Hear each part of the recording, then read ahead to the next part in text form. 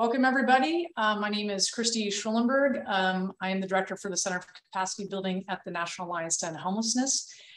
We are going to start here in about a minute or so and let people get into the Zoom room. So just bear with us.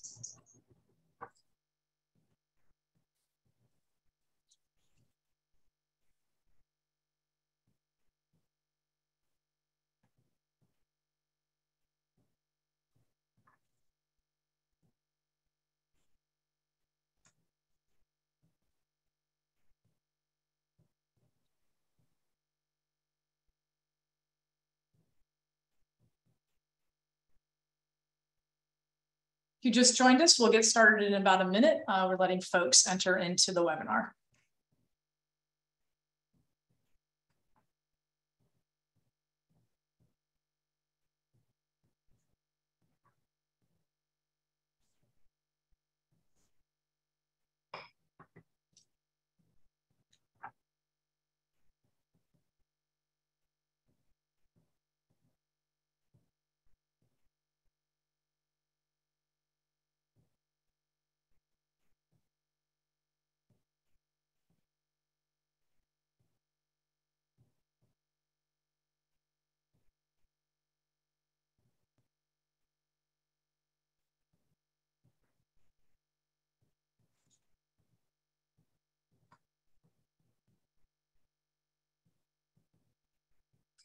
Folks are still joining the webinar. We're just going to give folks another minute.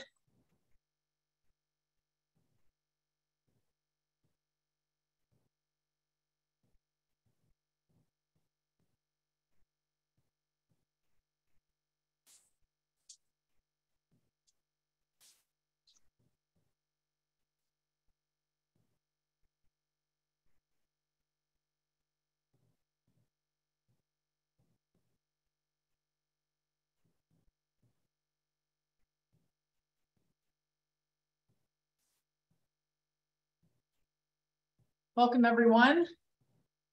We'll get started in about 30 seconds.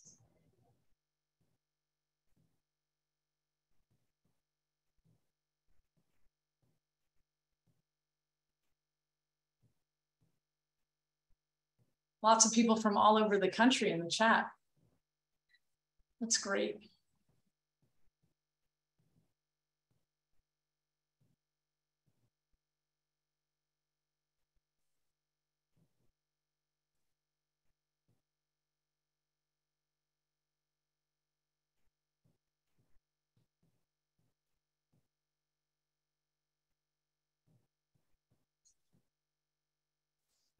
Okay, we're going to go ahead and get started.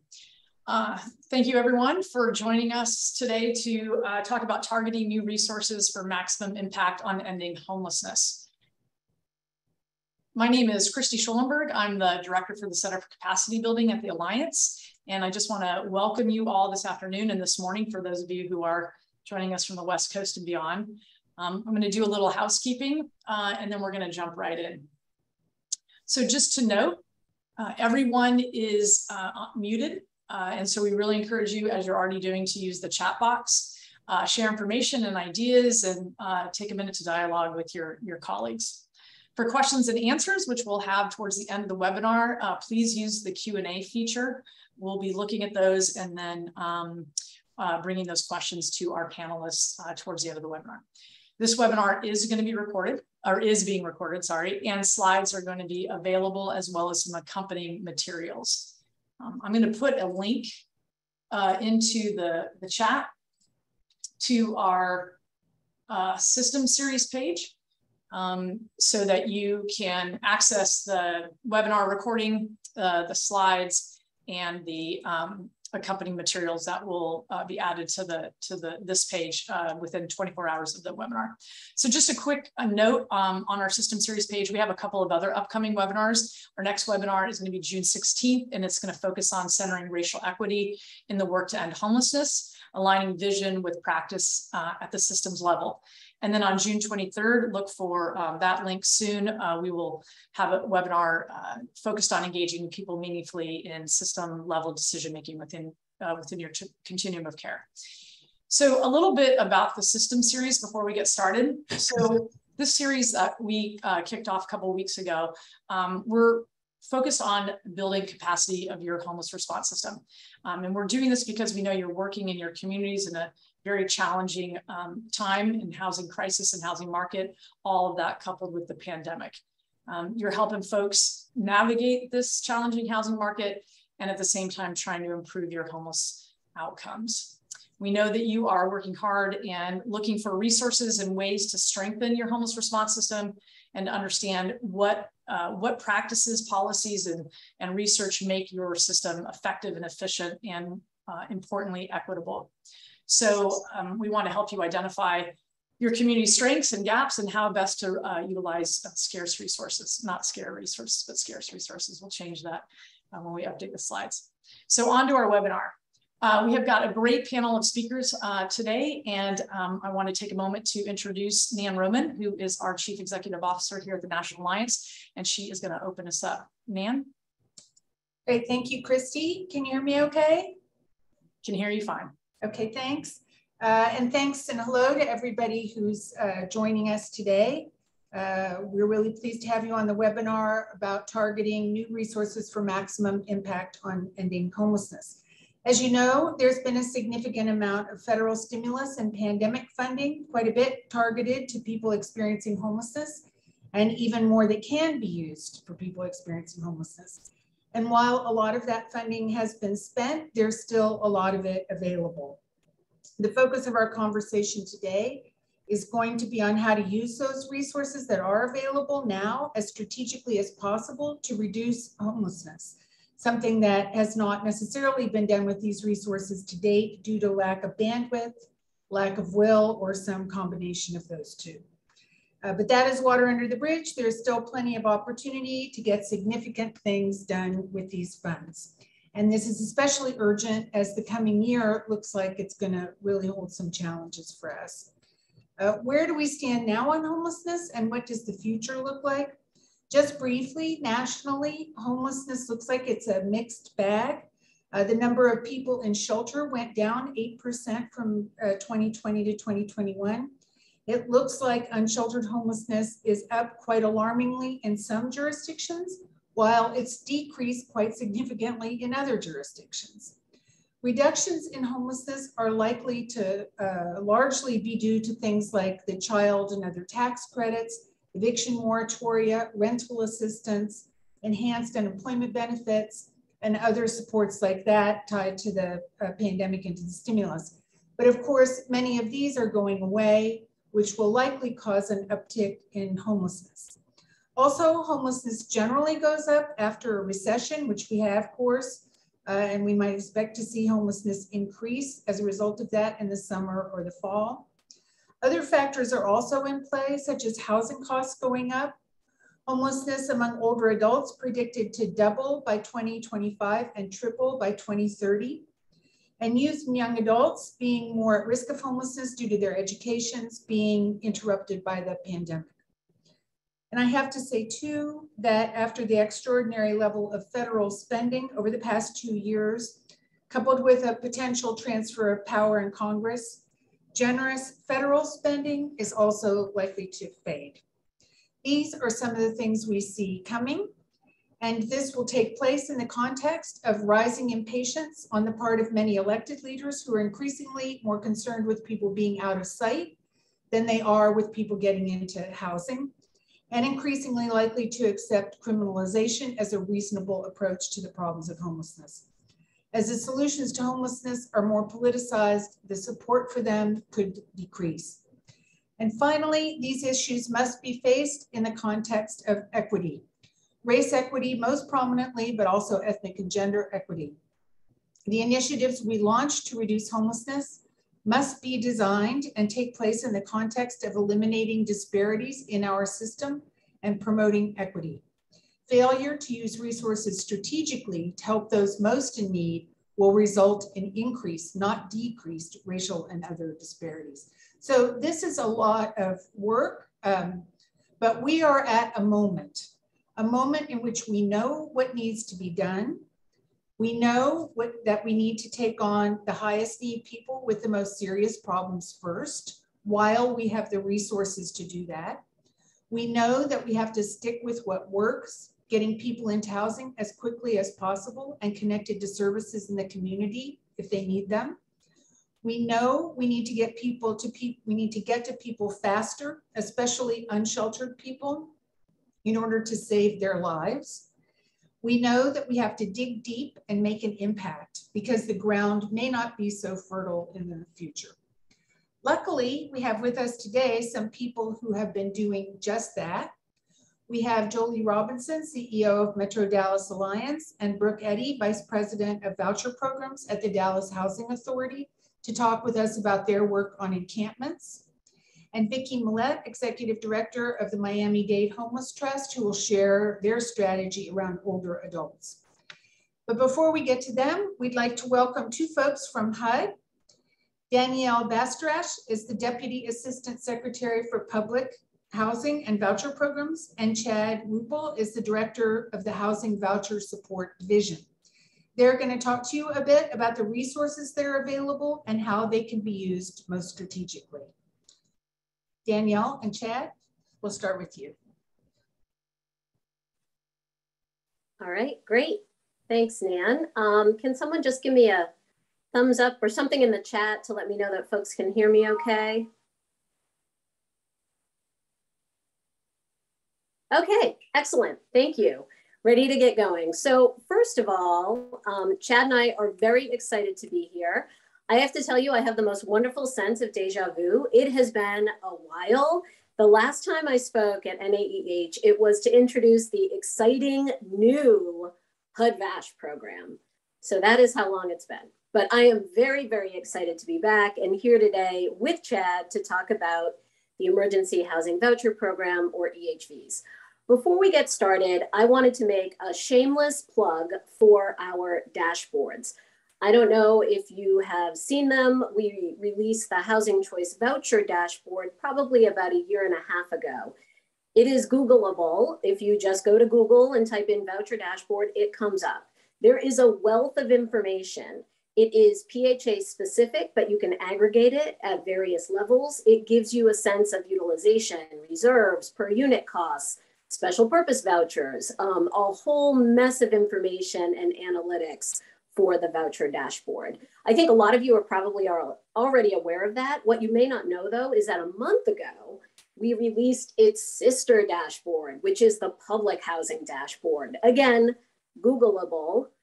I think I'm making that a word. But if you just go in, type in public housing dashboard, again, wealth of information. It has the same look and feel of the voucher dashboard. And there are a ton of analytics all the way down to the AMP level, which is, you know, the project level for public housing, as well as things like occupancy rates. So I do encourage you to check both of those out. Okay, so that was my little PSA before we get started. As Nan noted, the administration and Congress have really given us a lot of resources to help those with the greatest challenges find and retain housing.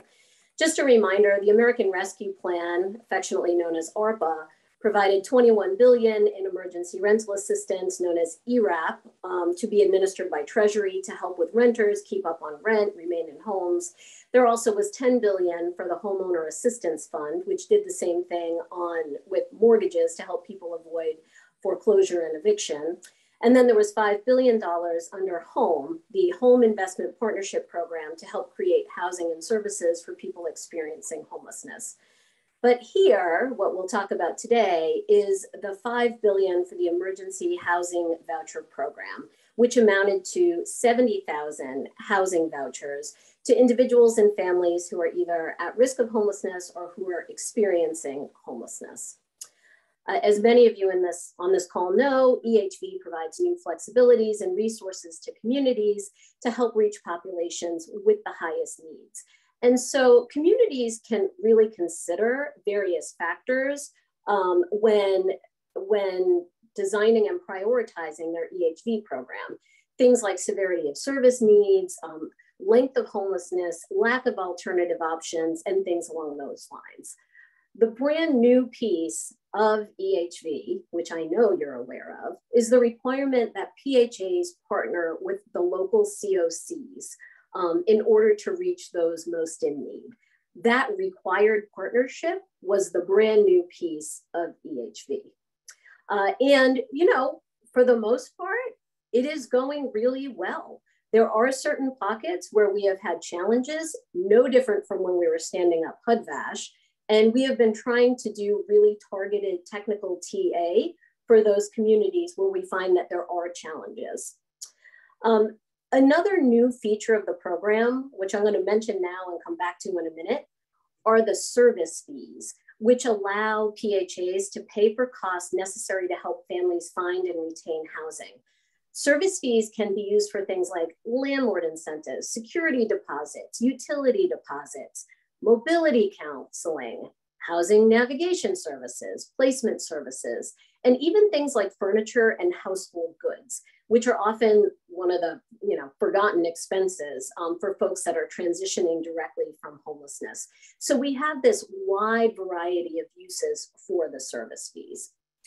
I want to talk a little bit about how EHV is going, and it's going very, very well when we're looking at a national scale. We stood the program up in under 60 days. The first vouchers were provided in June or July. And as of today, 77% of EHVs are what we call in use. So over 22,000 households have leased, and there's 31,000 voucher holders that are currently in the process of looking for a unit, or they're finalizing the leasing process. In comparison to some other special purpose voucher programs in year one, this is light years ahead in terms of the stand-up, the ability to get folks leased to this degree, as well as vouchers on the street. And I would like to thank everyone in this virtual room for helping to make this program stand up a success. I know that everybody here had a lot to do with it, and I just want to make sure that I thank you for that. Our housing authorities are issuing roughly 1,200 EHVs per week, and the time from issuance to leasing is averaging about 90 days. We do expect the program to be at 100% lease before the end of next year. And many communities have really chosen to target the EHV assistance for those with the most housing needs. And we know that because we have really been looking at income closely. And on average, our EHV assisted household is looking at a yearly income of around $11,350, which is almost 30% less than the typical voucher household coming into the program. And again, reminding folks that 75% of new voucher admissions are extremely low income, 30% or below.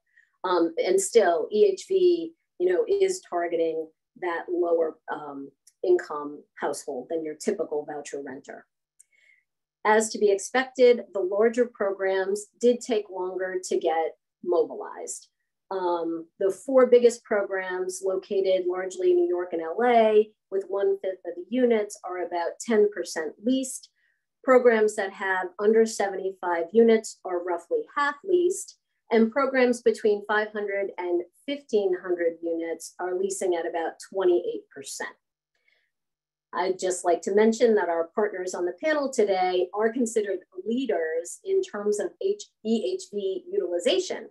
Miami-Dade Housing Authority has leased over 60% of their EHVs, about 300 households, and Dallas has leased nearly 24%, which is over 100 households. So thank you so much, Miami-Dade and Dallas, for the great work. I want to go back to service fees for a minute because we are really watching how the fees are expended. We believe that fees are really a necessary component in order to get families housed. And we have provided about $245 million in fees, which works out to about $3,500 per voucher to housing authorities. We don't have a lot of data on expenditures yet. It appears as though, from the data we do have, about 25% of the funds go to housing search assistance, 20% for owner incentives, 31% for security and utility deposits, and then the remainder is just in this other kind of a category. It is critical that that service money gets spent and that we are able to track it. We at HUD believe that these fees should just be part of the program. It is so difficult to lease a unit these days. And if you're a higher need population, that just compounds those challenges. So really just wanted, if there's a takeaway from today, from our presentation, it is that we are really pushing to have expenditure of these service fees throughout the life of the program. And so let me turn it over to Chad Ruppel to talk a little bit about some common EHV challenges. Chad? Thanks, Danny. So first of all, I will acknowledge that you all, I'm sure, understand the challenges to a much greater extent than we do, experiencing it, much of it, at the ground level. But the challenges that we've seen range the gamut through the whole process, right? The first challenge is the one I think we all acknowledge, is that the need far exceeds the funding that's available, right? We know that the need is tremendous out there in communities. At the same time, rental markets are very tight. We know in certain areas, people are really having a hard time using their voucher or finding vacant units, or sometimes landlords are reluctant to participate in the program, right? So this is like an ongoing issue for EHV in particular, also for the regular voucher program. We know that a lot of the households that are assisted through EHV sometimes take a little bit longer to lease up, right? They may have higher needs. They may need more assistance. In addition, there's sometimes difficulty in obtaining the paperwork or even the tracking tenants or prospective tenants as they transition through the COC process and to the PHA. And so we are aware of these challenges. I'm sure, again, you're all probably experiencing this at a much deeper level. And we're hoping that we're going to continue providing the resources available to help you all as you try to address them. Some of the things that we've done already, and hopefully you've maybe taken advantage of this, is HUD has done, I think, a tremendous job of providing technical assistance and resources for the EHV program. We've had a long series of biweekly office hours. They're all recorded and available at our EHV website. And I think we dropped it in the chat already, but it's hud.gov/EHV. And they've covered, in fact, a lot of the topics here. And just on February, we had a number of the folks from NAEH on a call there to talk about, thinking strategically in collaboration and developing EHV plans. We've covered topics such as, advancing equity, using waivers, trying to serve recently homeless families, just, a gamut of topics that are available there. In addition, we've been providing on-call technical assistance to housing authorities that need it, or COCs that need it. And really trying to make the information process as transparent as possible. So again, if you go to the EHV website, you can find frequently asked questions, all of our recordings, as well as the latest data we have. We're sharing it as openly and as transparently as possible with program administrators to help them hopefully overcome some of these burdens and challenges in administering the program.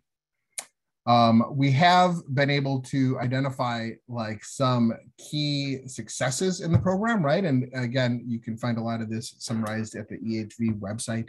But one of the things that we'll continue to encourage folks is to really take advantage of the waivers of EHV. I think documentation is a good example where, we do have some self-certification eligibility in EHV, which makes it a little bit easier to get people the help they need more quickly. We're also encouraging everyone to take advantage of the higher payment standards, right? Like sometimes just that little extra bump is all it takes in order to help encourage maybe a family or greater opportunity for families to access more units, or maybe encourage a little bit more of the landlord participation. We, along the lines of landlord participation, and as Danny mentioned, the service fees are really a tremendous asset here for the EHV program. It's unique for our voucher programs, and we want COCs, housing authorities, to really take advantage of this. One of the easy ways to do this, or one of the ways that we've seen success, is in using the service fees to really help create like a landlord liaison position, or at least help reach out to landlords and help identify available units and streamline this process as tenants get a voucher and then they're looking for a place to live. It's very helpful to have someone available that really helps coordinate that process. And then, obviously allowing tenants to search longer and take advantage of the maximum search time is another way to help improve their success in using these units. There's been some, I think, a lot of good innovation. I think the basic of it is just this collaboration that's being developed between COCs and PHAs that in many communities may not have necessarily been there to the same extent before. It's great to see how EHV is able to promote this.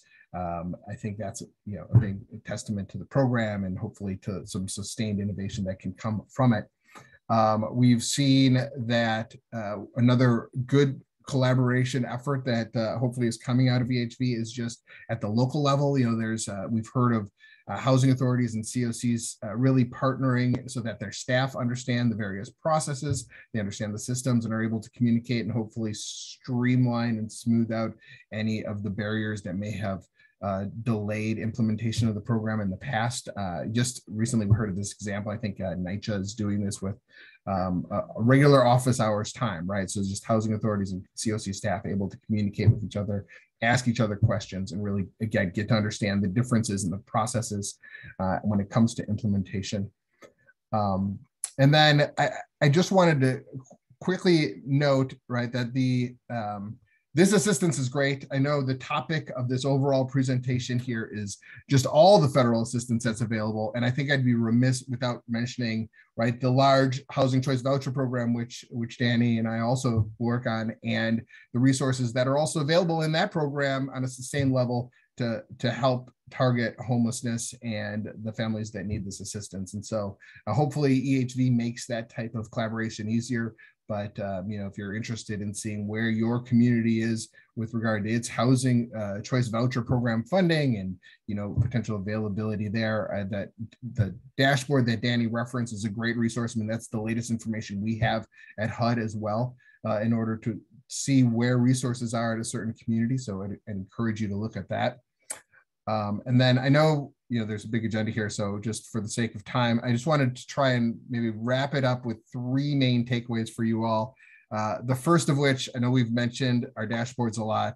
I think EHV is an example where we really have like the most transparency of any HUD programs, at least that I've been familiar with, where we're providing really daily updates of how housing authorities are administering the vouchers, where the issuances are, where the leasing is. And then most importantly, there's a tab there that shows where service fees are available, what they're being spent on.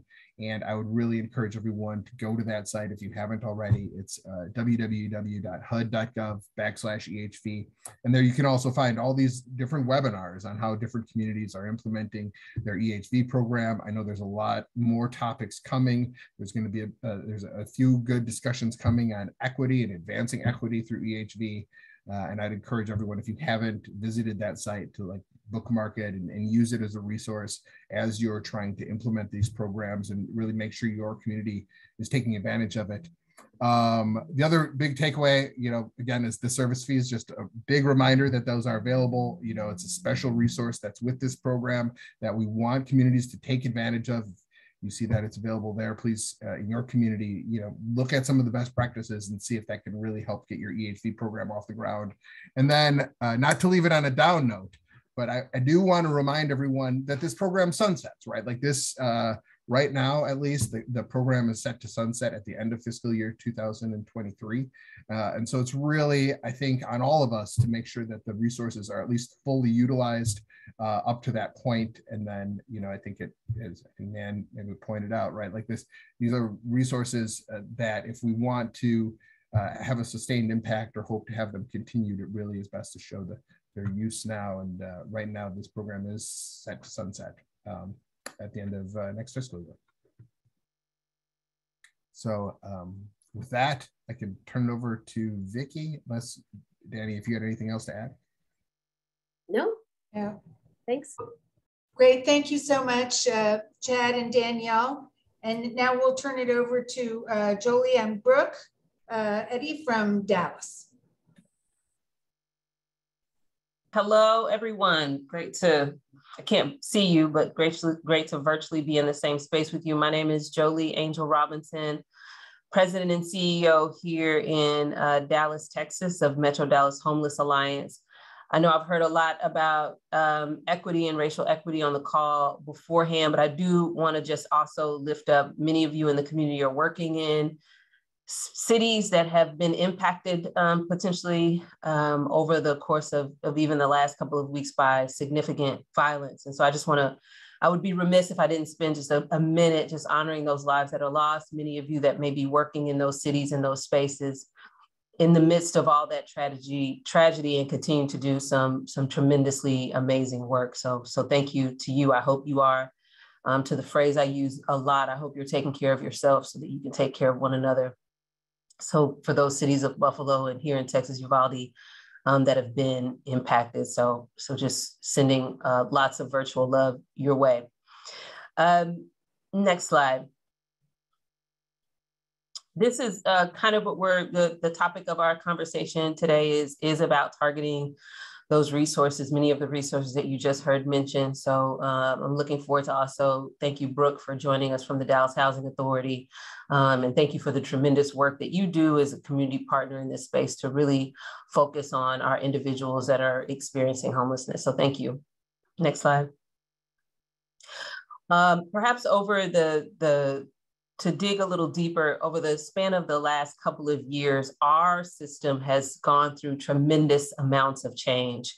That change has really called us as a lead agency to step up in a space and step up in a way that comes to even a reorg, really outlining and filling out some of our verticals within our organization, but also within our system as a whole, really leaning into what our system-wide goals look like. And so you see those there at the top, those three: effectively ending veteran homelessness, a significant reduction in chronic unsheltered homelessness, and a significant reduction in family and youth homelessness. So all entities within this space kind of coming together as collaborators and a collective impact focus to ensure that to reach those goals, we're really looking at a total transformation of our system, leveraging the strengths of what the system was already doing to then kind of catapult us forward in some of the work that is yet to be done and really tackle those current major initiatives that we have below.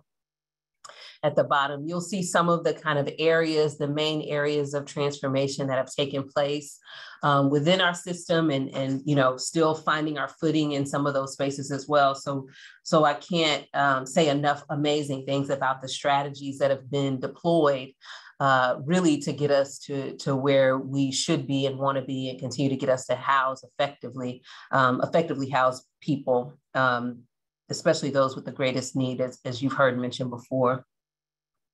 That coordinated governance structure helped us drive strategy around investments and action, using data. I'll say it 3 times, but being data informed, about the decisions being made, about the performance happening within our system, tracking progress, reporting out on that progress as well. That use of data also allows us, again, I'm going to use that, racial equity lens, to have a lens towards racial equity when we're seeing any disparities that are showing up within our system along the lines of race. Those major enhancements to the rehousing system, building out that entire team for building relationships with landlords, building a portfolio of housing units, really testing out what does effective landlord incentives look like to get landlords to a yes. As I've seen people lift up in the chat, some of the difficulties we have around engaging some of the landlords, really having a team that's here in our lead agency that's been stood up that focuses on that day in and day out for the entirety of our system. And then just a total alignment of resources, again, as I mentioned, for those major initiatives you see there at the bottom. Next slide. The transformation is possible, but it can be fueled and has been fueled by the unprecedented, amount of dollars that have come into this space over the span of the last couple of years. And so that helped us as we came alongside community partners in this space to talk about what does it look like for us to really dig in deep in the issue of effectively serving those experiencing homelessness. And a part of that was standardizing program models based on national best practices and proven solutions, co-creating a rapid rehousing model. And as was mentioned, through that large influx of funding that we received. Through that, the Dallas Real-Time Rapid Rehousing Initiative. The REAL is an acronym through our City of Dallas partnerships that they use. It's like realistic, equitable is the E. It escapes me what the A and the L mean right now, but it's really an acronym in which the City of Dallas kind of uses some of the lens of the work that they do to kind of filter the work through. Legitimate, I know, is the L for sure. So you'll see kind of how the funding lined up for the City of Dallas, Dallas County, our Dallas Housing Authority. Brooke, you'll hear her speak here in a little bit.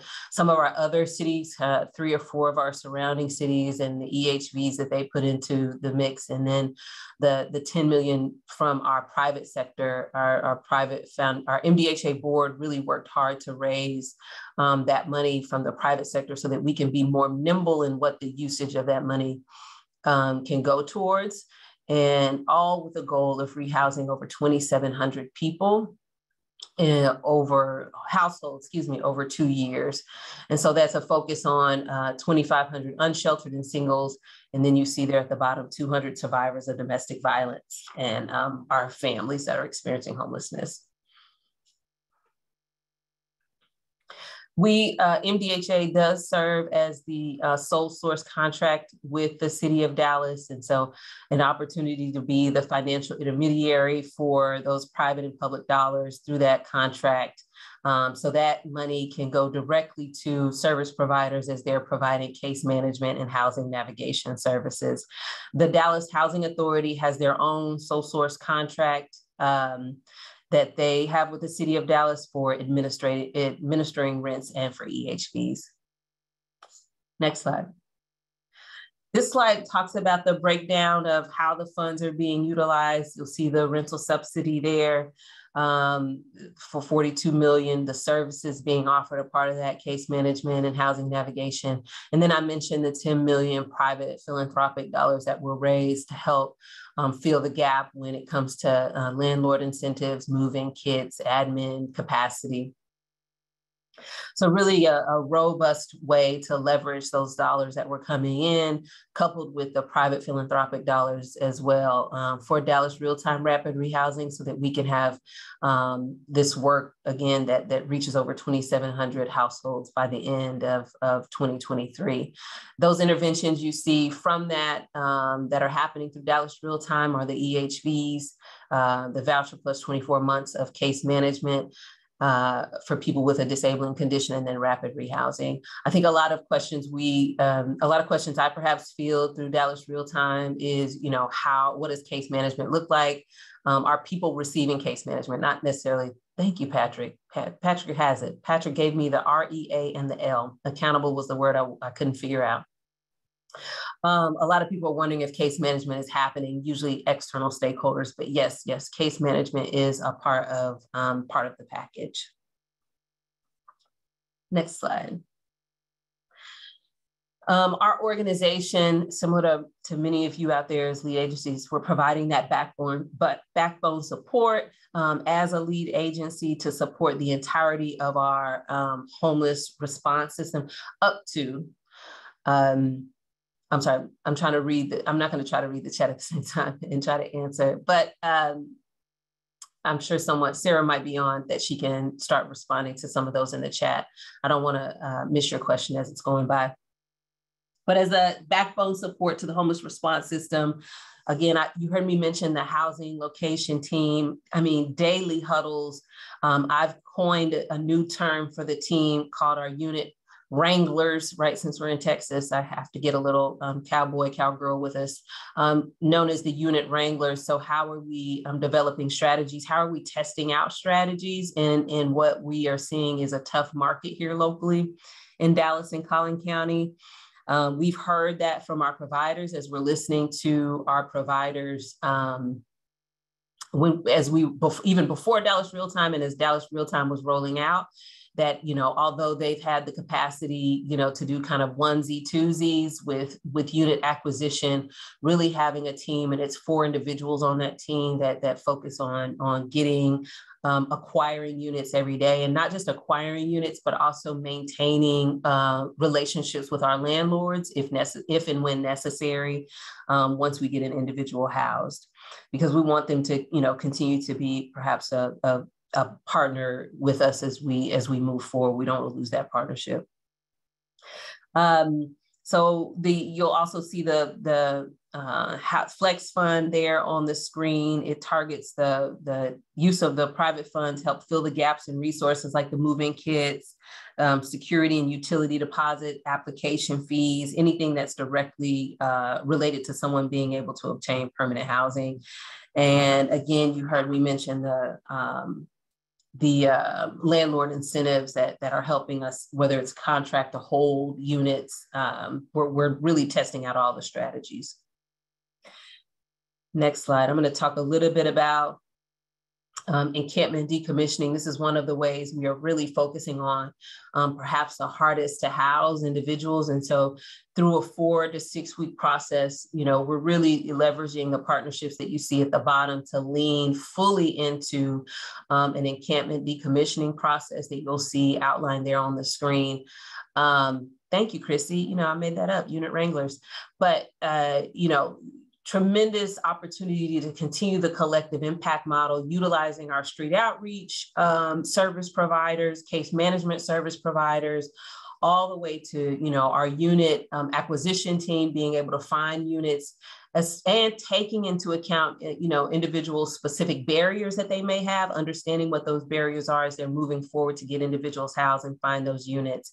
And then working with our public safety partners when it comes to we kind of changed terminology, but just maintenance of the, instead of enforcement, but maintenance of the encampment closure, really doing it in a way that is not punitive, but really is closing an encampment with a focus on rehousing. Next slide. It's a little bit of a different model than, has been previously done here in this region. And so, we're working together when it comes to project management alongside our City of Dallas partners. So far, here's the results that we've seen. And we've really been in this really focused way of doing encampment decommissioning since about September of last year, taking into account, the winter storm and COVID as well has impacted that. But I just can't say enough about the tremendous work of our outreach workers, housing providers, the housing authority, code compliance has been in there, the public health we've relied on as well, our mental health system we've relied on. And you see those numbers there, 103 individuals engaged, 92 individuals moved in or on a pathway to housing. Phenomenal. When we hear from some of our street outreach workers, they're invigorated and really feeling motivated because this is kind of the first time in their in the span of several years that they've actually seen folks that they've worked with for years get housed. And so it is pumping new energy into our system. And you see there the key success factors for us, that cross-system partnership, active engagement and outreach, coordinated, dedicated, and responsive rehousing system, housing unit location, and then the closure maintenance. Next, I'm going to have Brooke, our Dallas Housing Authority partner, to talk a couple of the next slides through. Next slide. Thank you, Julie. And I know we don't have a ton of time, so I'll try to be as brief as possible, but give a pretty good picture of what we've been doing in Dallas. Before I get started though, I do want to put in another shameless plug on behalf of HUD. To say that I'm obsessed is probably an understatement with the dashboards. I find a way to bring it up in every meeting and conversation and share my screen. So thank you very much to HUD for providing the very helpful dashboards for both the voucher program and EHV. So hopefully you appreciate that plug. I use it every single day. Thank you so much. We are we feel like the public housing and voucher nerds, but like we're very proud of it. So we're happy to have you in the Okay, well, just know that you have your #1 fan over here in Dallas. So I'll try to be somewhat brief because I know we don't have a lot of time left in our section.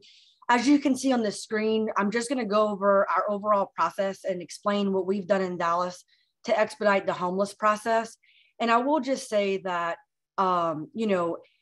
some of this is something that we were already working on at the Housing Authority to invest in technology. What we are hearing from the private market is that, the processes need to be improved in order for them to be incentivized to accept vouchers. And looking at the chat, there was a lot of conversation about the challenge of getting landlords to accept vouchers and looking at source of income discrimination and all those things. And so what we did is, obviously, we're not going to solve the problem of like NIMBYism or some of the reasons that they don't want to say as to why vouchers won't be accepted.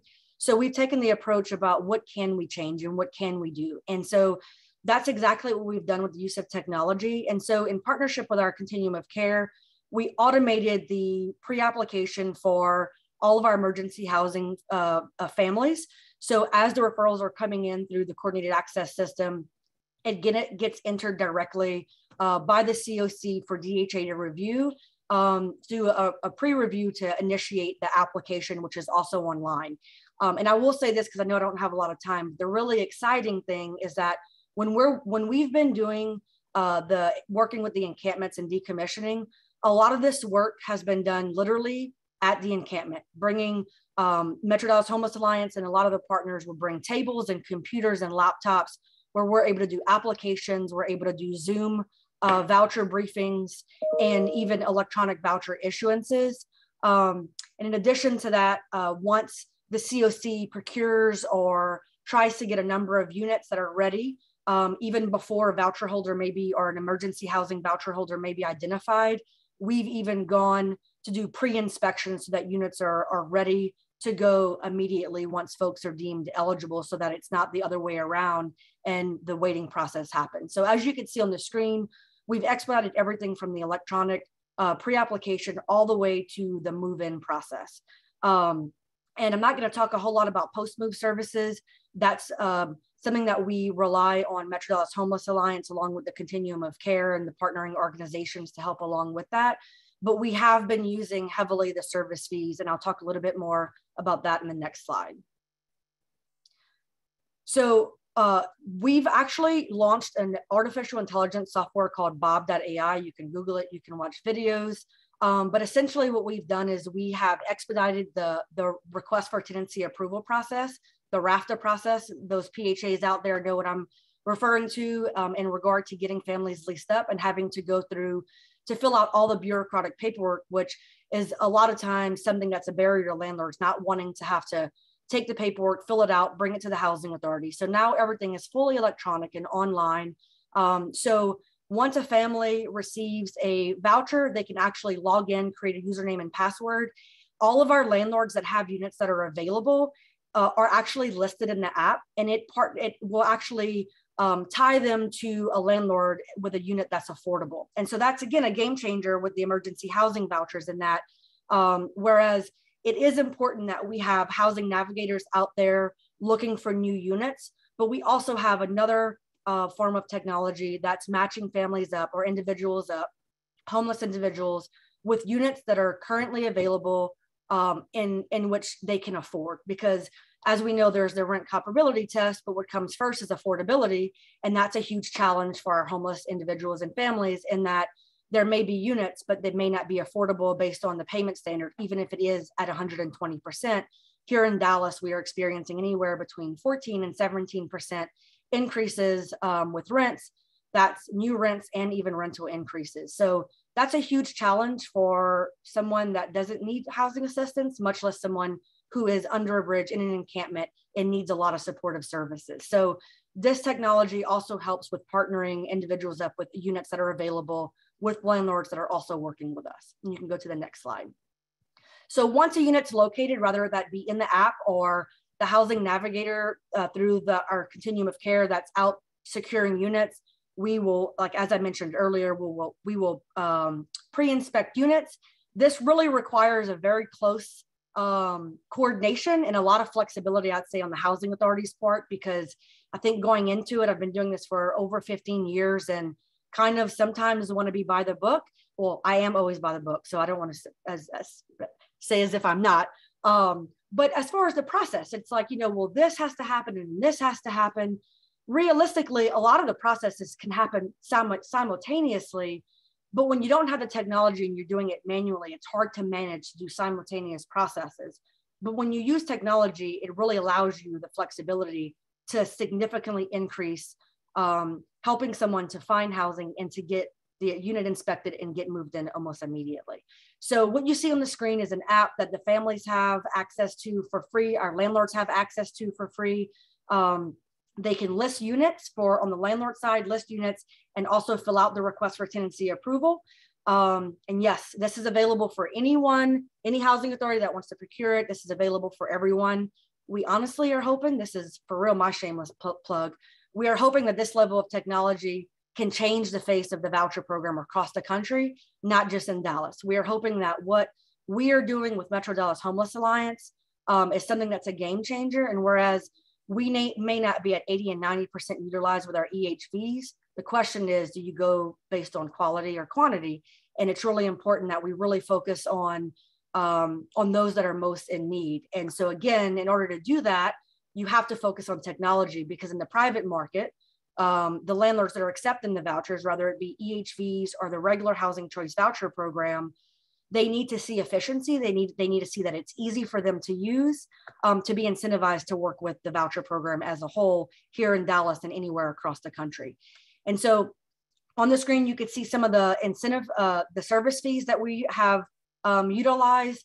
All of the service fees we are basically using for incentivizing landlords. So a landlord incentive bonus, application fees, utility deposits, damage mitigation fees. And the way that works is so that it's faster, Metro Dallas Homeless Alliance will front load those dollars. They will provide us with the documentation, and then we do the reimbursement so that the money can get out the door faster while they're out securing units and being able to help pay the application fees and security deposits when they're on the field, out in the field on the ground trying to secure these units really quickly. Next slide. And I'm trying to hurry because I know that we don't have a whole lot of time. So Julie, if we want to kind of tag team this one, I guess what I'll just say is, you know, there's a lot of key ingredients and obstacles, and I say this a lot and I mean it. And I think it's a good reminder. If this was easy, it would be done already. And it's not, but it takes everyone like you on the call to love what we do, to be passionate, to know that this is worth fighting for, and putting in the work, whatever is needed to solve the problem. And a lot of times it feels like once we solve the problem, there's much more that comes in front of us. But that's the world of working with the homeless population. And I think that there's a lot of inequities that I think can really be solved with funding, partnership, and just the support of our entire community. So Jolie, I'll let you kind of wrap us up too with this takeaway. Yeah, Brooke, you nailed it. Thank you for that. Thank you for the partnership. So as you see on the screen, there's the ingredients and obstacles to overcome. They are not insurmountable, but it is a work every day just to be sure that our priorities are aligned across the various organizations and entities that are working in this space. The competition, as we've seen in the chat, in the housing market and with landlords. I won't belabor the point of all of the other items, as you can see in the slide deck will be shared with everyone. But thank you all for the opportunity to come in and chat a little bit about the tremendous work happening here in Dallas and Collin County. Thanks so much to both of you. It's a really great presentation. Good to hear about the incredible work you're doing there. Just quickly, we are recording this, so that was a question in the chat, so you will have access to that. And if you have questions, please put your questions in the Q&A and not in the chat so that we can get a chance to potentially get the answers to them. And finally, I want to turn it over now to my good friend, Vicki Millette from Miami-Dade County. Vicki, you there? Yes, thank you, Nan, and thank you, Sharon. I appreciate the opportunity to present. I'm really blown away by everything Dallas is doing. I also want to say, before I even start my first slide, we've had tremendous HUD technical assistance from the beginning of the pandemic until today, and so many different areas, and it's been just tremendous. So thank you, big thank you to HUD. We knew we had a senior problem way before, next slide, way before the pandemic. We were looking at our numbers and the AHAR, as you can see here, and we saw that our 62 plus numbers were climbing. Obviously, then we switched over to the next slide, LSA, and we've seen some flattening of the 55 plus crowd, but we continue to see potential upticks in the 65 plus crowd. So we knew we had a senior issue even before the pandemic, and this was an area we were somewhat focused on. Next slide. So then the pandemic hits, and like so many continuums, we were working to stand up emergency facilities. We did activate 3 entire hotels, 1 a small boutique hotel. We converted a vacant transitional housing program into a COVID and isolation site, and we were able to partner with a assisted living facility operator. She had just received her license. She was ready to open her building. COVID hit, and she knew she wasn't going to get referrals the way she needed. So she reached out to us. We found one another, and we said, let's partner. Let's see what we can do with people experiencing homelessness. And as you know, we had lots of 65 plusers on the street, and we have lots of 65 plusers in our congregate shelters. So we immediately worked to extract those individuals from the shelters and put them at a more conducive site to be able to fend off COVID outbreaks. And we had an entire isolation wing, and then we had other protocols put into place. So in total with COVID, we had 6,600 plus intakes. At Mia Casa, which is in Spanish, my house, we had about 297 65 plusers who we've served since April of 2020. Our guests range from the ages today between the ages of 65 and 93. We have a 92 person census as of today.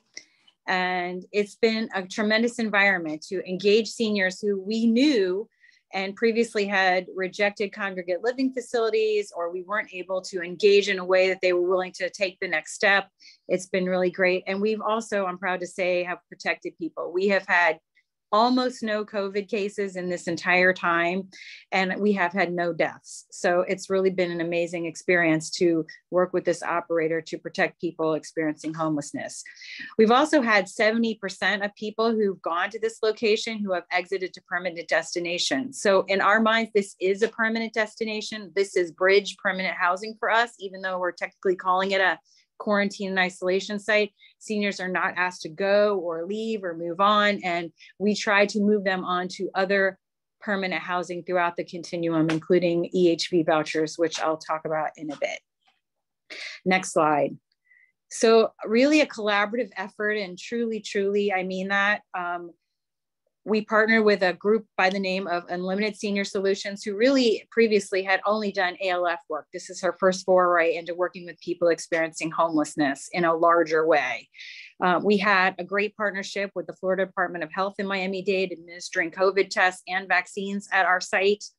We partnered like we'd never had before with Camillus Health Concern. This is the Healthcare for the Homeless Agency, federally qualified health center. We'd always been connected with them, but they have really been hands-on as we've been working with these seniors, and they've been able to provide medication management and help with needs beyond what we're equipped to provide.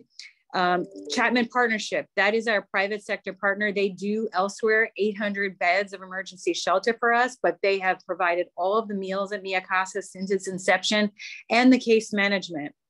It also helps that they are our contracted provider handling the emergency housing vouchers, and I'll talk about our prioritization in a minute.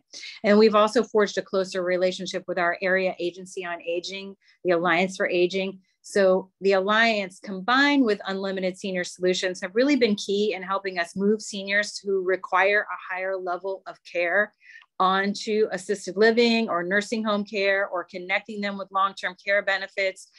There's just a level of expertise there that we didn't have that we're now able to have and move into various programs. I also want to say typically ALFs are much more expensive This ALF operator is working with us. We're paying her monthly to operate this facility. And they've really been great at taking sort of a higher level of client that might not have met threshold to go into some of our congregate living facilities. Maybe they need to, we've even had cases where the clients need to be bathed. And because she had worked in assisted living facilities, she was willing to take a chance on these clients, knowing that there was a path to an assisted living facility or the next step of care. So how did we prioritize? I'm going to get to that in a minute, but also we had, the comprehensive services for the high-risk seniors. And I should also mention we had safety. Some seniors were afraid. They would rather feel more comfortable being on the streets than to enter one of our congregate living facilities. So having this non-congregate ALF-like facility, it's 67 rooms, 92 people. So we do have some pairs, but for the most part, they just felt a sense of safety. And when you put all 65 plusers together, there's just a different sense than any other congregate or non-congregate facility that we've had. How are we going to move forward? So we're trying to now acquire this property to make it a permanent part of the COC's portfolio. We haven't owned a lot of properties in the past, but we worked with our public housing agency, our largest public housing agency, to get $5 million set aside in home dollars. We got a special appropriation in the fiscal year 22 legislative session of $1.75 million for acquisition of properties, not just this property, but others as well. We partnered with our local foundation to start an ending homelessness fund, and that has been able to generate money. And around the holidays, we did an entire campaign to try to bring on new donors. And then obviously we are setting aside money from our local food and beverage tax, which is a dedicated tax for homelessness that we've had for many, many years, to operate this facility. We also have Camilla's Health Concern, who is our federally qualified health center, healthcare for the homeless provider, who is about to enter into a qualitative and quantitative study of seniors and homelessness. And they've also shared with us so many anecdotes of people who have, previously experienced chronic homelessness, come to this facility or agreed to come to this facility and become stabilized, not only, mentally, but their healthcare issues and their complex needs are sort of under control. The gentleman you see in the top left-hand corner, he had been on the street for more than 10 years. He had a combination of a substance use disorder. He had some dementia. He had some anemia. I want to credit the outreach team's persistent outreach got him in, and you would never know the history he had on the street. He's doing terrific at this Mia Casa facility. So prioritization, we worked a lot with HUD technical assistance to reorient our prioritization. We updated our coordinated entry policies. We updated our rapid rehousing policy, our orders of priority, as well as our homeless prevention policy. Initially, we had 2 tiers, and our tier 1 was senior 65 plus and people with those underlying health conditions that made them most at risk for a serious illness or death from COVID. And then we had tier 2, which under unsheltered homelessness, chronic homelessness, high system utilizers, unaccompanied youth, and victims. While we were doing the seniors, we were just hearing a lot of pushback that, we had a lot of chronically homeless there that might not have been 65. So we opened the door further so we could sort of juggle those priorities. We also treated all of at that time, we didn't have any EHV vouchers. So we treated our entire system across. We had the ESG resources. Everybody was referred to Rapid. We started with Rapid, and we've used Rapid to a bridge to EHV or PSH or other housing resources made available. We also used our ESG resources to target encampments, particularly substance users in encampments. So we used our ESG to create 3 new specialized outreach teams. We tried to prioritize as much of the EHV as possible for rapid rehousing. We also had a portion set aside for prevention, and that's where the equity work, I think, really came in. We could have, and we did, get the waivers from HUD that could allow us to serve up to 58% AMI, but we really tried to continue to focus on those 30% and below, people with previous experience of homelessness and those with prior evictions. That was our way of sort of getting at the equity work. We continue to work with the participating jurisdictions to draw down HUD dollars and really set those preferences. I know HUD has the policy brief now that we're sharing with all of them. So not just home for this one senior project, but home for many services and properties that we are seeking to acquire. So we've been in touch with 5 of our participating jurisdictions. We've sent letters, we've had meetings, we've told them how to create the preference and what we'd like the preference to look like. And that has really been helpful. We've also done a lot of work with the EHV. We have 4 public housing authorities here in Miami-Dade County. It's Miami-Dade, Hialeah, Miami Beach, and Homestead. Next slide. Some of these numbers are a little bit off and improved, I'm happy to say. So our Miami-Dade, which is our largest PHA, we're beyond 54% lease up at this point. Hialeah, I just got an update from today. We're at 53%, but lots of people still they've turned the paperwork in, they've identified the housing. We're just finishing off the process. And we're working to employ as many of the incentives as we can across the board. Each PHA is a little bit different. The MOUs we have with them look a little bit different. Hialeah is working with some of the incentives we recommended to, and they're administering some of the startup fees from within their program. They're using the service fees themselves. We have one entity doing the housing for everyone across the board, but they're working with other providers and other programs. We increased some FMRs with Miami-Dade back in May, so that was really good. We've also moved our PSH to 120% FMR. We, are mindful of those budgets and how much we can do with those budgets, but we wanted to get a leg up on our PSH and go to a higher payment standard. I've never seen the housing market in Miami-Dade as tight it is as today. And then we've employed volunteer groups to sort of reach out to the landlords. We have the whole database of landlords available in Section 8, and we're calling them down in a very rudimentary way to see what's out there. So this is our EHV picture. We've made 662 referrals thus far. We have 397 of those housed and 85 with units identified. We're still out there pounding the pavement looking for available units. I also want to put a push in. Our mayor, Miami-Dade County Mayor Daniela Levine Cava, has also embraced the House America initiative, and that has 2 goals, one of which is how many new units of permanent housing can you get into the development pipeline for people experiencing homelessness? And we've set our goals on that. And we've also set a goal for how many people we're going to rehouse during the pandemic. So that's really been helpful. And my only advice is never stop. Continue, last slide, beat down the doors, know your PHAs, know your participating jurisdictions, know your affordable housing developers, understand their portfolios, understand the politics around each and every one of those PJs and PHAs, know their needs and challenges, and you use your networks to make introductions. I can remember it was a HUD field office, former HUD field office director, who first introduced us to the Hialeah Housing Authority, and that introduction changed everything. Aside from the EHV, we have 100 vouchers with them, and every day we're partnering with them to add more vouchers to the pipeline. We've just partnered with them on Mainstream previously, and now we've applied for more Mainstream. So it's really been instrumental. Be proactive. Don't wait for the PJs and the PHAs to call you. You've got to call them because they're not exactly banging down the door. Lobby for those preferences and set asides whenever possible. When you see a solicitation come out, say you're willing to put in the sweat equity and partner with them on answering questions, providing the data that's going to make that application stronger. Every one of these engagements typically has to have an MOU. As a COC, we like to take the lead on shaping those MOUs. And then don't be shy about going back for more. Prove yourself, as I say, on the EHVs, show that you can get extremely low income households who are experiencing homelessness leased up, and then go back for more and say, look, we had a success. We leased up at the rate, we got the job done. These vouchers mean the world to us, or these resources that help us acquire properties mean the world to us. When we're working with the PHAs or the tax credit set asides, we like to make sure we make timely referrals. For landlords especially, time is money.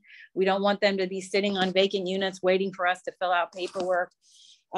We like to share information, the good and the bad. So just today we had a call with one of our housing authorities, and they said some of the inspections, as we were bridging people from rapid to EHV, were failing, and said get us some actionable information. Why are the inspections failing? So we can dig deeper and try to knock out whatever the issue is and make sure our providers are aware when you're moving people in under a habitability standard, keep an eye out for this in the event that they bridge, because we want to make sure we can meet that HQS standard. Reaffirm what you have to offer, what you bring to the table. So the PJs, EHAs, you're just asking for stuff, that you have something to bring to the table, and then always be responsive when troubleshooting. You know, don't let calls and emails sit and wait. Act like, you know, if you don't answer this problem or address this issue, act like you'll never see another voucher again. That's how we try to behave. So it's a little crazy, but that's my presentation. So thank you so much.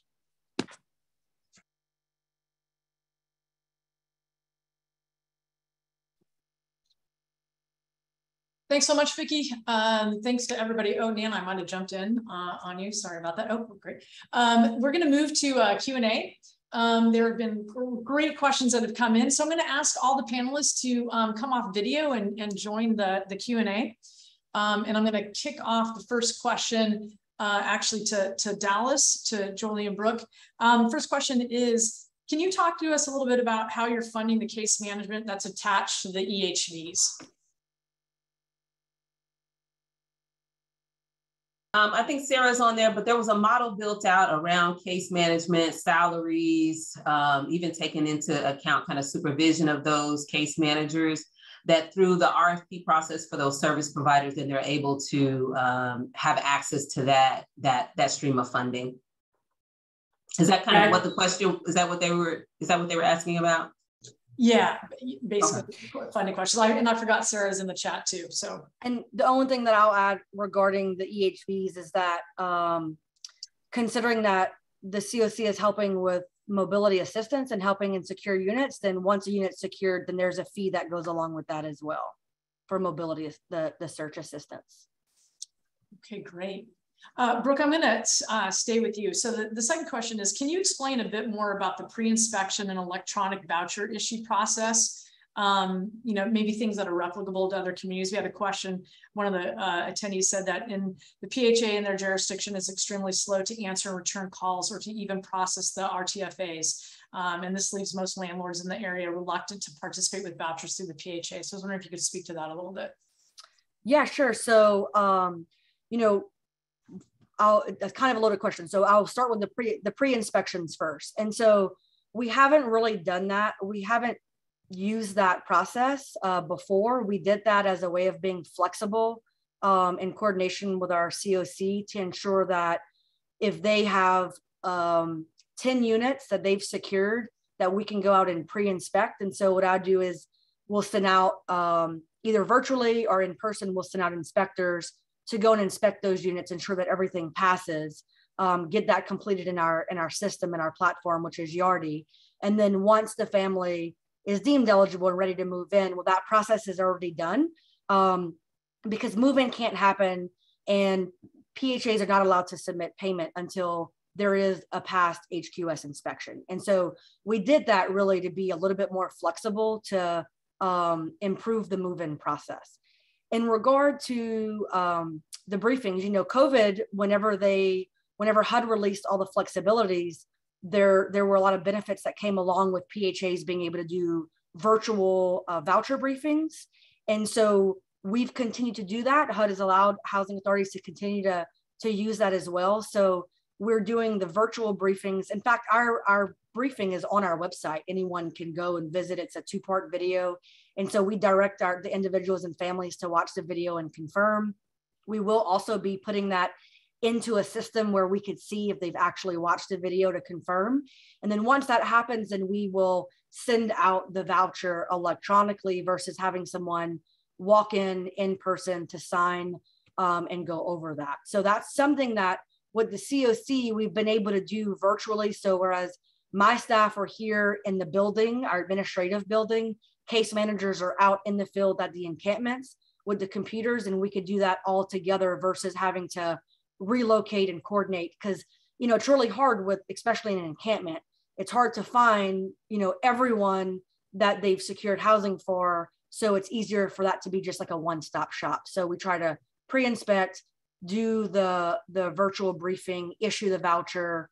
And then at that point, really think with Metro Dallas Homeless Alliance, it's to me, it's transformative. They would, once everything is completed, they literally will drive folks over to the property and they all sign the leases and contracts, and we make sure that the HAP is ready, and they're coordinating with the housing authority to have someone on, ready to take that call. I think that's an important thing, part of that question. And I'm sorry, I can be a bit long-winded, but when working with a PHA, you have to have a couple of contact people.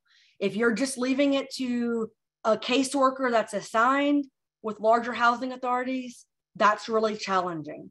And so I would recommend for COCs or service providers, really do a really good job of trying to get to know and get a good relationship with a couple of PHA staff members, so that whenever you call, when you email, when you message, they're there and ready to initiate whatever process is needed. Thanks, Brooke. No, that was great. I think the more detail, the better for folks thinking about how to really replicate it and how to make it happen in their communities. I just want to follow up on some of the just clarity on, Julie, what you said. So just to clarify, the source of funding for the case management of the EHVs is home dollars and Treasury funds. That's what's paying for case management. Correct. Right? Okay. Correct. Great. Excellent. Okay, wonderful. Thank you. Next question is for Vicki. Vicki, can you provide some information or just a little bit more detail about the kinds of support you're now able to provide to older adults due to these partnerships you crafted, and what service gaps you all are still finding exist? Sure. I think having the healthcare for the homeless provider visit regularly, that's been really essential. They can, check up on all of their health needs, because these individuals often have multiple complex issues. I think the gap that still exists, although we're tackling it a little bit better, is some clients just seem to need a higher level of care. They cannot continue to do their activities of daily living. And as you can expect, these individuals are 65 plus. That's where the Area Agency on Aging comes in, and we have a really strong partnership with them. I had a few vignettes here on just some of the people that we were able to assist, and some of the, let me just grab this. Some of the folks. So 71-year-old Hispanic male, history of malignant carcinoma, squamous cell. He met at one of our other quarantine and isolation sites. Later, we sent him to Red Roof, and he's doing great now. He had surgery, he's recovering from treatments, he's still in Mia Casa and moving forward with a different housing plans. But lots of, alcohol abuse, anemia, dementia, bipolar disorder, people who've been suicidal, people with diabetes, people with neuropathy. I mean, the level of complex medical needs is being met because we have senior specialized case managers and social workers and healthcare professionals engaging regularly. That's great. Thank you for that. One of the things I want to circle back, I know that Julie and Brooke and Vicki, you all talked about just the landlord, just the difficulty in engaging landlords in taking vouchers and the incentives and the fees. But it is definitely something that keeps coming up kept coming up in the chat. So just wondering if you like a couple. Just reiterating, maybe expressing again, just what are those key elements of building those relationships and the repertoire with landlords to have them lease up the vouchers? I'm gonna a couple of things. We are very direct. What will get you to yes? Can we start there? Can we start the conversation with what will get you to yes? Is it a previous burn that you've had with working with individuals with vouchers? Well, we can mitigate that by, having one point of contact here within our organization, right? Like really trying to remove all of the barriers that we hear, but it takes some listening, it takes time, it takes relationship building. And the other part of the work that we're doing that I'll lift up is it's in its infancy, its preliminary phases, is utilizing a third-party organization that does tremendous like research and analytics. They did it around eviction here locally. And they're going to lean in that space to help us do just a little bit of research around where are vouchers being accepted, who previously accepted vouchers that are no longer accepted, like also getting to that level of really research data-based information that can help us make decisions, that can help us do very targeted advocacy work as well. But leveraging that community partner in that way is one of the avenues that we're using. Great, thanks. Thanks, Julie. Ours is different than what will get you to yes. Ours is more, how can we be your agency of choice versus the 15 other renters, some of whom have no government subsidy in hand, who are trying to pound down the door of that one unit. So we have, lines of people trying to get one unit. How can we best advocate for the clients? So it is those, going higher on the FMR. It is, explaining that we have the support services, explaining that this is, government backed money. It's a sure thing. I really don't have landlords who don't want to work with vouchers in a large way. I just am trying to see how we can lift up our clients before everyone else who's housing strained or trying to secure a unit in the community.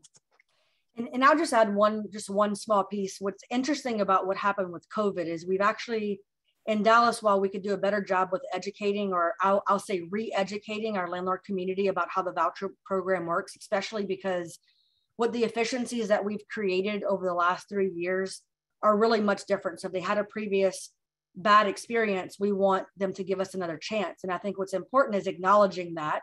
In my experience, instead of trying to shy away from the bad criticism or the bad things that have come along with the voucher program, I think it's acknowledging it and owning that, there is a lot of bureaucratic processes.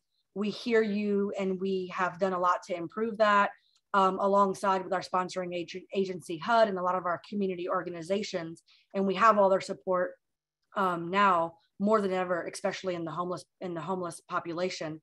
And the last thing is what I was going to say, the interesting thing about COVID and the landlord, it being more accepting, is that when COVID happened and there was an eviction moratorium, there was nothing that landlords could do if someone wasn't paying their rent. Well, if there was a voucher holder in that unit and they lost their income, well, that voucher participant was going to have an adjustment, and the housing authority was going to be paying more, whereas the family was paying less. And that wasn't a security that they had with someone that was not a voucher holder. And so I think that opened the eyes for a lot of the landlord community, in that there is some security in a regular HAP payment that comes the first of every month. Thanks, Brooke. Thank you all for that insight. Chad, did you want to add something to that? Yeah, I just wanted to add. So we understand landlord engagement is an issue across the voucher program. We actually have done quite a bit on it. I dropped it in the chat here with a bunch of resources that we've been putting together to help housing authorities. And a lot of times it's just a matter of even just dispelling myths, right, that some landlords have. And so I would encourage everyone to check that out. We also held a webinar on this topic. We've held a number of them, but there was one recently where we really reviewed all the resources. So I'll drop that in the chat for anyone that's interested. And then, hopefully you'll see this. Like, we're working with our field offices over the next few months to really try to do more landlord engagement and host landlord symposiums to, again, dispel some of the myths about the voucher program and hope to encourage more housing authorities and landlords to participate. And if I could just say one thing regarding something that we've been hearing really for the past 2 years around just fair market rents being too low, lagging data, those kinds of issues. PD&R, Policy Development and Research Office that sets the fair market rents, this year they are looking to do things differently. And by that, I mean they are looking to incorporate more private data as opposed to just using that ACS census data, so that they can get FMRs that help reduce that time lag in the data, that they would be more up to date. So that'll be coming out in August of this year. Hopefully it would have a result of bumping up those FMRs for next year.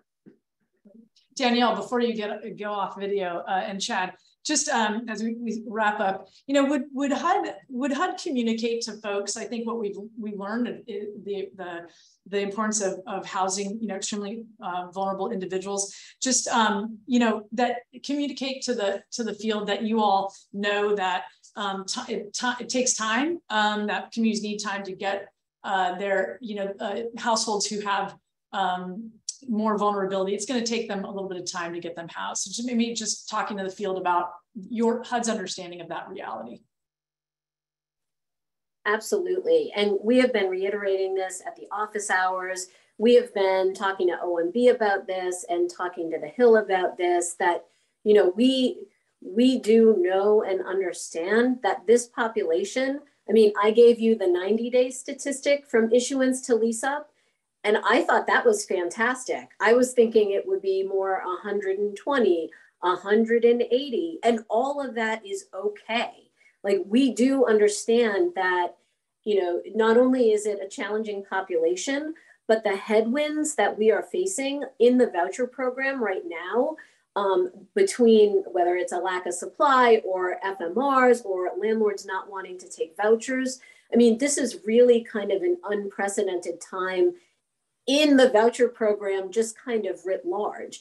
And then when you just take a look at this population as well, I mean, yes, you're all doing such an amazing job here with the success of EHV, and, you know, our communication to the Hill on this, you know, is constant. They are, as actually we're going next week to give them updates.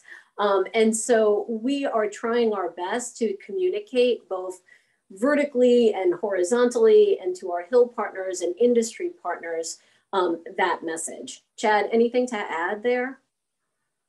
No, I think that's exactly it, right? Like, I know that we know that so many communities are targeting people with the biggest needs, and we would expect that would take time, and we've seen it. Yep. And I know there's a lot of urgency, and we speak of the urgency around utilizing EHVs, but we don't mean to say don't use these as a way to, we understand there's urgency, but there's also, it takes time. And so I know that sometimes it's conflicting, but we understand it. Yeah. Thank you for that. Thank you for that message. I think the field really appreciates that understanding. So I'm just going to wrap up Q&A. I want to hand it over to Nan. Just, I think one of the takeaways that I've observed here is that it's definitely, you know, leveraging multiple funding sources and partnerships in order to get people what they need is one of the big takeaways here. So thanks everyone for joining us, and Nan, I'll hand it over to you. Okay, thank you, Christy, and thanks so much to all of you, obviously for joining us here on the webinar, but much more importantly for what you're doing. We still have significant funds in many of the communities that can be used to address both the highest need people and racial and other disparities in our system. For example, there's the $350 billion of state and local fiscal recovery funds, much of which is still in play. And to date, more than $3 billion of that money has been used to address homelessness, including in California that used almost $2 billion for housing for people who are experiencing homelessness. Nashville's going to use $40 million for outreach, shelter, and so forth. Austin is using $95 million for services. Madison, Wisconsin, using the funds to get people into housing. So there's still a lot of money out there to tap, and many others. In addition, the home CV funds were brought up, emergency rental assistance funds, and much more.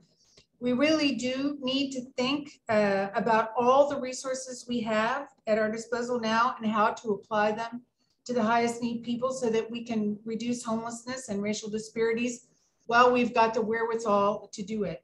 And this involves also, I think, thinking about how to strategically use your COC funds. The NOFO process is coming up, and how to apply these other resources together with how to use the COC funds together with all of these other funds to really make a dent in homelessness. It's a lot, and we're listening to everybody talk today to see how much effort it takes to make it happen, but we certainly owe it to our unsheltered, our older adult, our BIPOC neighbors to seize this once in a lifetime opportunity to make a significant dent in homelessness. I want to thank all of you for joining us at this session. Thank you so much to the wonderful and insightful speakers who've helped us wade through some of the difficulties and challenges and successes of seizing this incredible moment. And thanks also to Christy and to Sharon and all the folks on the Alliance team who put this webinar together. We look forward to the next one. Thank you, everyone.